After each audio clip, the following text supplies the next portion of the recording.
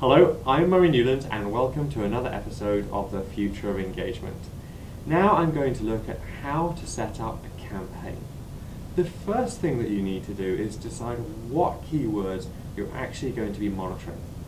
Is it a single keyword such as Nike or a group of keywords such as Nike red shoes? What are you really trying to do with that? The next thing to do is actually to name your campaign. Try and have something that's identifiable, the rest of your team will understand and work with, and actually plan and structure what you're going to be doing with your monitoring campaigns. The next thing to do is decide which networks you're actually going to be monitoring. Are you going to monitor the whole of the internet? Are you going to monitor, say, just conversations on Facebook? The next thing to do is think, am I going to be just listening passively, or am I going to be trying to engage with those people as well? For more information about social media monitoring, click the next slide.